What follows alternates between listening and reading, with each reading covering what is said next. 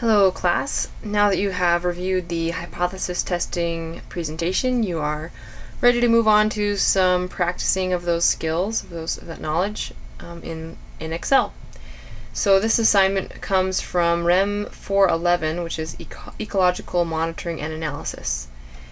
And just a note that the material that's covered in this lesson is going to not cover some of the basic material that we've covered in 5.1 and 5.2. Things like moving columns, copying, pasting, that kind of thing. So if you have questions about that, then you can refer back to those other exercises, or you can ask me.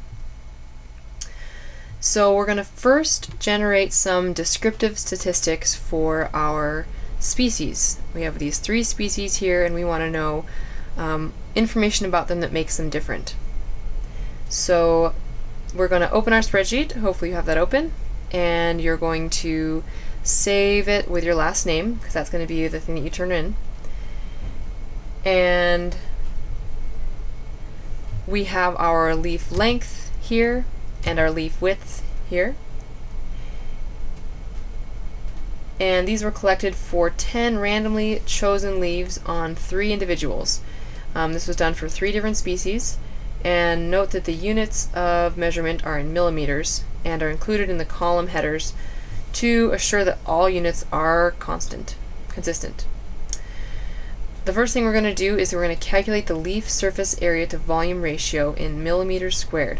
So label column D, area in millimeters squared, and press enter. And to calculate a value here, we're going to press equals and click B2 times C2, enter, length times width, right? And we're going to repeat this for each of the rows, and so I'm just going to put it so I have my black cross here, and I'm double click, and it goes all the way down to the bottom of my data set. You can also drag from that corner and bring it all the way down.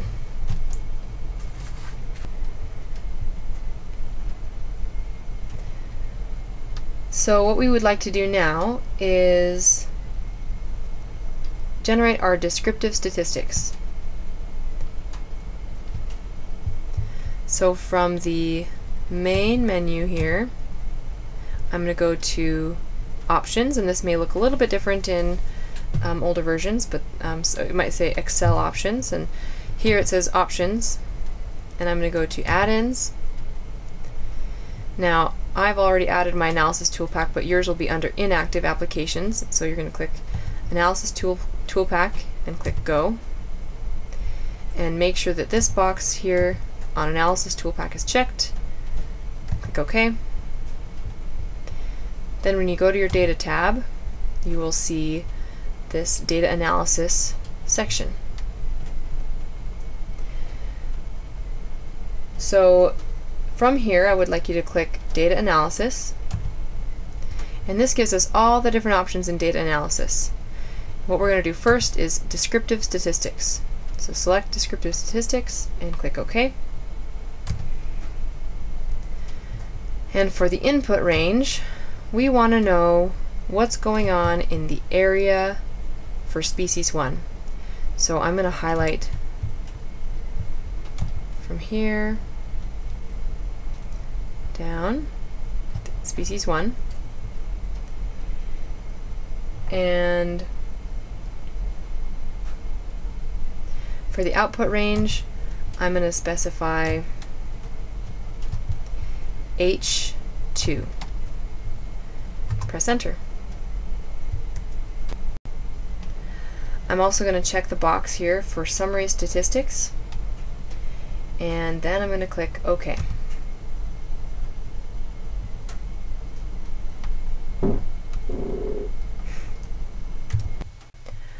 For the input range, we're going to be selecting our length, width, and area for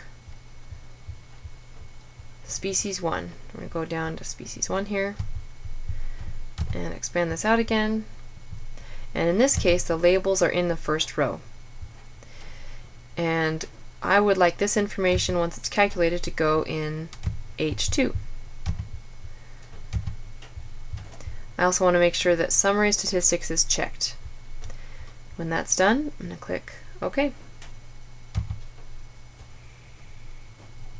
You should now see a table containing a variety of calculations, and do this for all 3 species.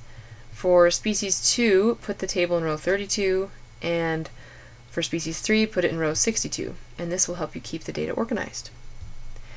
These terms are terms that you will eventually become familiar with as you take statistics classes, but just know that they are each meaningful in their own way and tell us information about the data that we selected.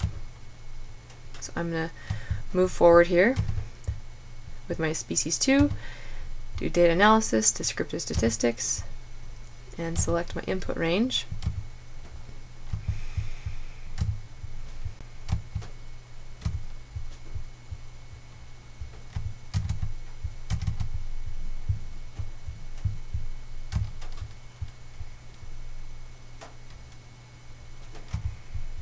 Species 2. And select my, so there's no labels this time. So I'm going to select my output location,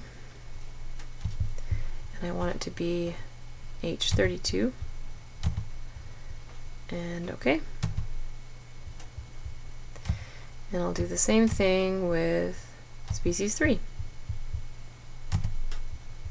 OK. Select my input range. It's down here. These 3 columns, make sure that I have them all.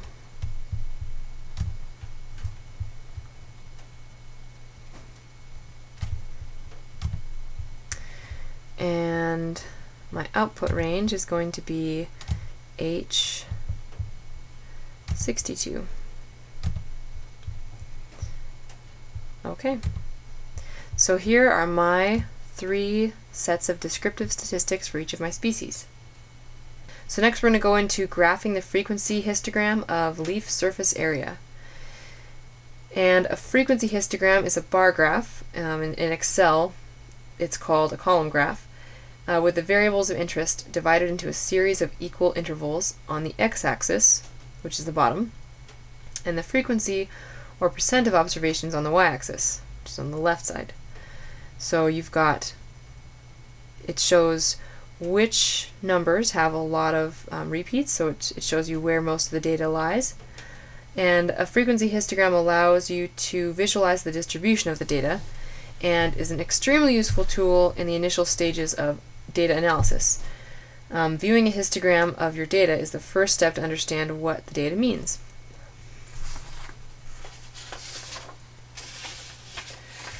So first we're going to create our distance categories.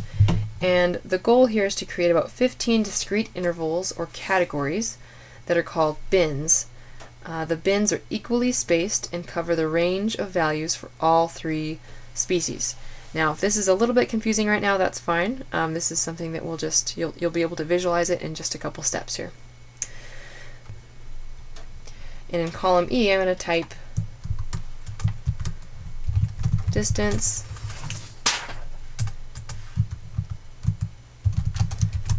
interval.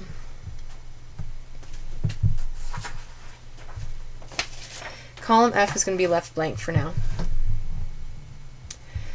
In E2, I'm going to type 200 because the distance interval for 200 captures from 0 to 200. And in E3, I'm going to type 400 because this is showing that I want a space of 200 between my intervals. Now, I'm going to drag this, highlight both 200 and 400 and drag it down. And you can see that on the right, there's the numbers that it would be if you landed there. So I want to go to 3600. And I go to 3600 because the highest value in all of column D is a little bit below 3600. So this interval covers all of the values in our area. So using this information, we're going to create a frequency histogram. So again, from the Data tab, choose Data Analysis. This time choose Histogram and click OK. And for our input range, we're going to select all the values in area including the title. This becomes important later. So highlight that, including the title. And then for our bin range, we want to specify our bin ranges, again, with the title. Drop down, and I'm going to check this box to say that I've included the labels. And for the output range, I want the output to be put, this is organization, I want it to be put in P2. Expand this out again and make sure that the box for chart option, chart output is checked, since we like to see it as a chart. And click OK. Now let's scroll over, and here we have our histogram. Now this doesn't look like your normal bell curve histogram. You can see that for species 1 there are a lot more values that have lower numbers, so lower areas than what we would assume the other species have, but we'll find that out for sure in a second. So we're going to do the same thing with our other species, and we're going to create a side-by-side frequency histogram for 2 or more variables. So again, we're going to open the histogram dialog box, select histogram, click OK. This time our input range is going to be species 2, but without a title. So we're going to highlight the area values for species 2. Make this bigger. And our bin range, even though our bin range isn't changing, we're going to highlight this without the title. And uncheck this box for labels. And we would like our output to go in P32. And click OK. So now I have my chart, and I'm going to drag this down just so I make sure I don't lose it. So the distribution of this species is quite a bit different. So it's more spread out, and it has higher values and not quite as low values as the distribution of our first species. And so we're going to do the same thing for species 3. So I'm going to select histogram. Okay. Input values are going to be species 3.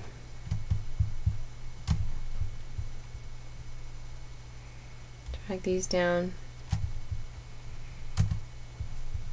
The bin will be the same because I've already excluded the labels, but my output location will be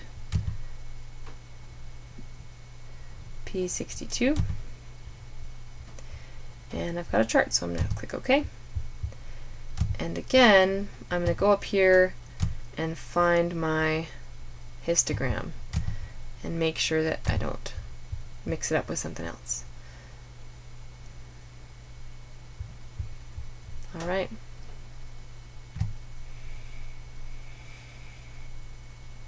Now, we'd like to compile these so that we can see them all together, because having them in 3 separate tables, it's hard to compare them.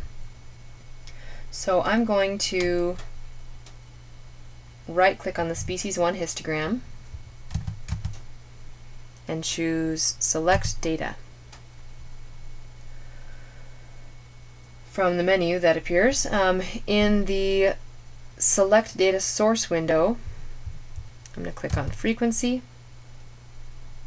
and click Edit, and I'm going to rename this Species 1, and I'm going to rename this Species 1. Click OK. And then I'm going to add. And in the series name, I'm going to call it Species 2. And for series values, I'm going to highlight the Species 2 frequencies. So I'm going to go down to Species 2 right here. There's this column for frequencies, and I'm not going to include the label. And highlight. And then expand out. Click OK. Let's take a peek. It hasn't shown up yet. Then I'm going to do the same thing for species 3.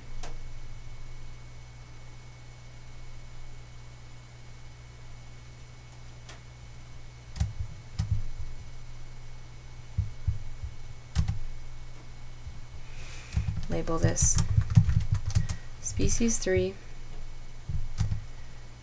and select the distribution, the frequency in species 3.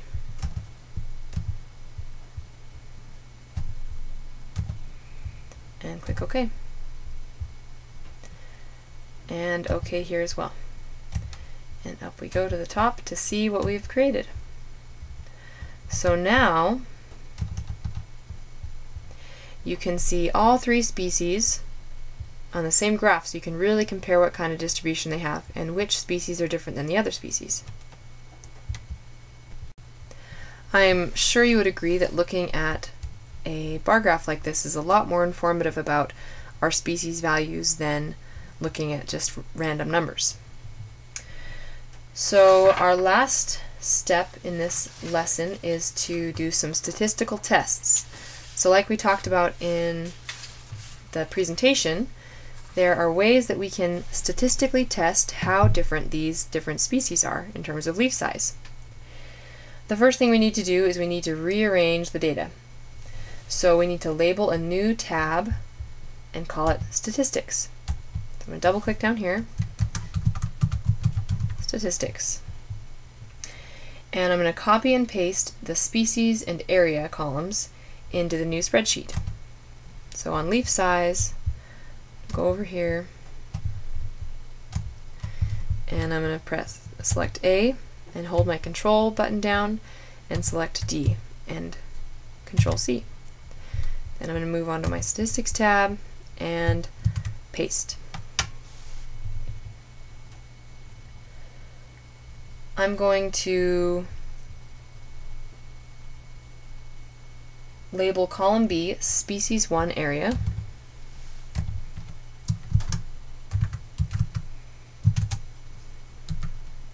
You'll see why I'm doing this in a second. Column 2 is going to be species 2 area, millimeters squared. And column 3 is going to be species 3 area, millimeters squared. Now these ones are not wrapping, so they haven't copied the formatting, so I'm going to just highlight this row and I'm going to make it bold, and I'm going to wrap the text so I can see my values better.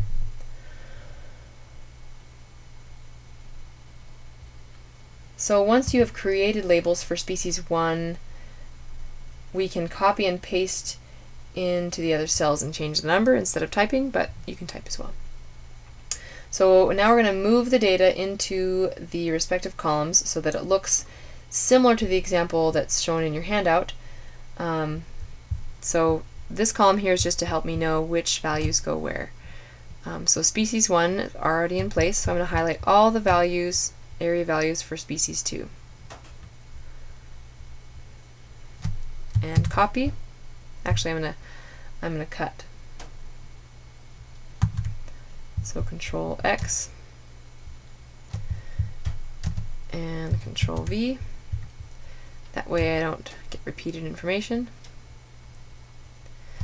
Go down here to species 3 and Control X for cut.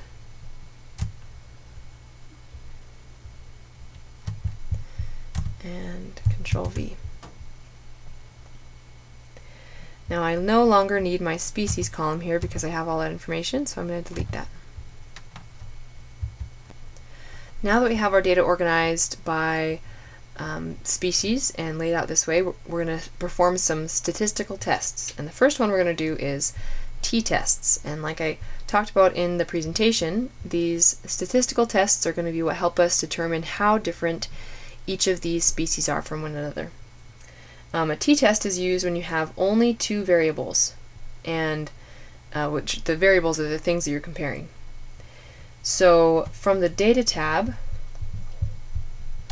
we're going to choose Data Analysis, and in the Analysis box, choose t-test two sample assuming equal variance. And we're not going to get into the details of what that means yet.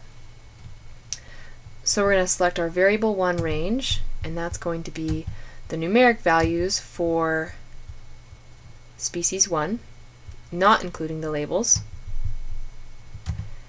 And our variable range 2 is going to be the numeric values for species 2, again not including the labels. Oops. Try that one again.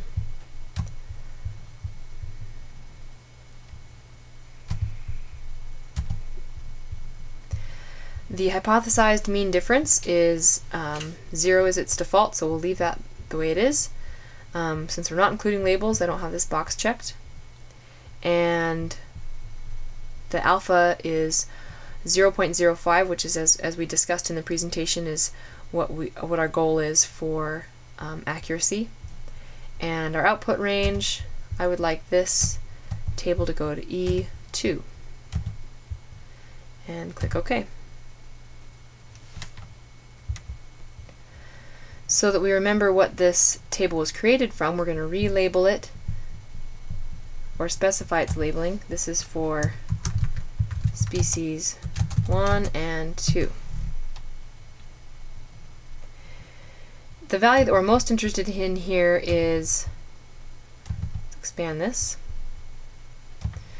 We're most interested in the this cell here with the two-tailed t-test, and the number is so small that it actually has 10 places to the left of the decimal place. So it's a very small number, which definitely means that it's less than 0.05. And so instead of denoting all the zeros when we're referring to what the p-value is, we would simply refer to p is less than 0.001. So we're going to do the same thing for species 2 and 3, and we're going to see if species 2 and 3 are different at all. So I'm going to go to Data Analysis, assuming equal variance. My input range this time is going to be species 2.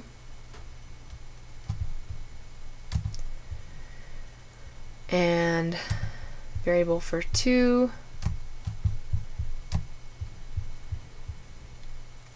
is going to be species 3. Leave that 0, no labels, alpha is 0.05, and my output range this time is going to be, I'm actually going to put it in I2,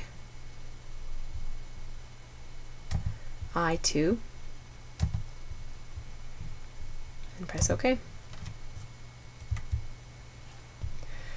Now I will label this one species 2 and 3, and expand this out a little bit so I can see it. Now notice here on the p-value, it's 0.69, and our cutoff is 0.05. So this, according to our test here, species 2 and 3 are not very different. And if we look at our histogram, this isn't very surprising.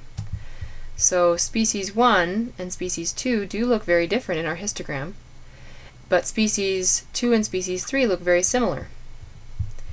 And just for good measure, we're going to do this again with species 1 and species 3, just to see how different the p-value will be. So Data Analysis, to sample, and we're going to select species 1 information.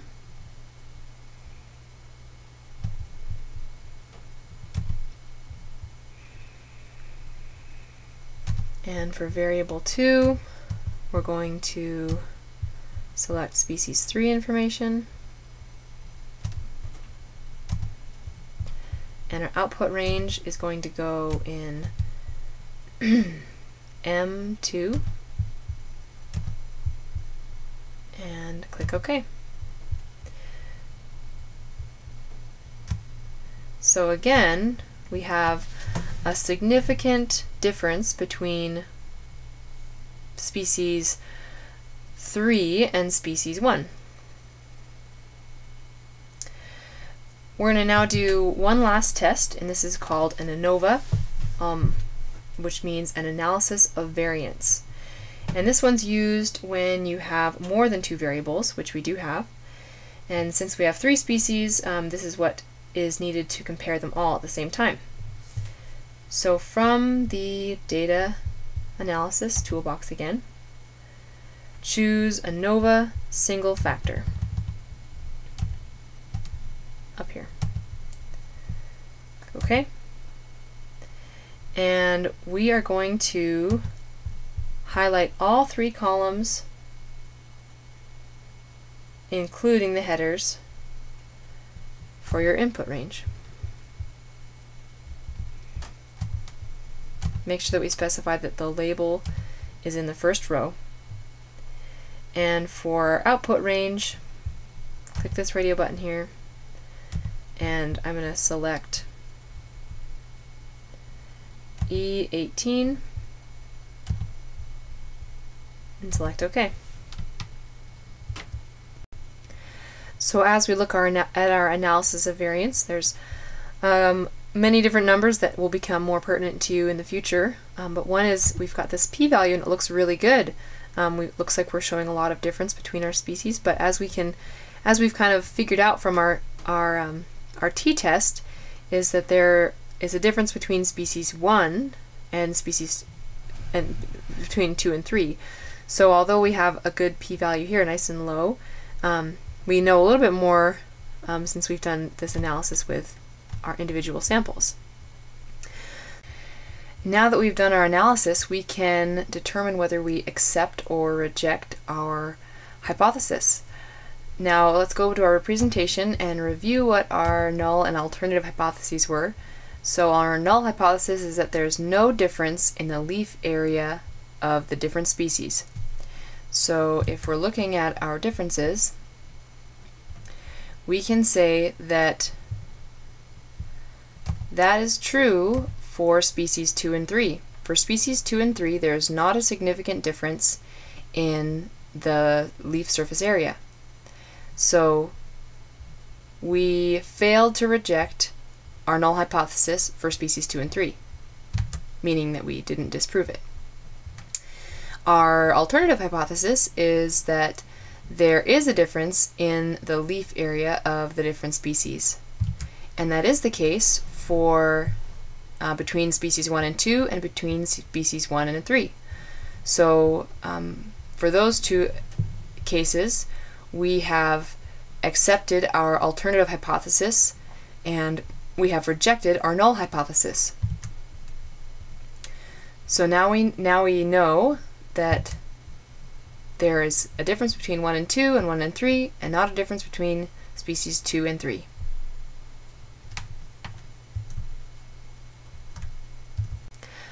Please now complete the quiz, making sure to have the presentation notes available to you, and also the making sure that you have completed this exercise and have the same results that I've gotten here. Thank you, and please let me know if you have any questions.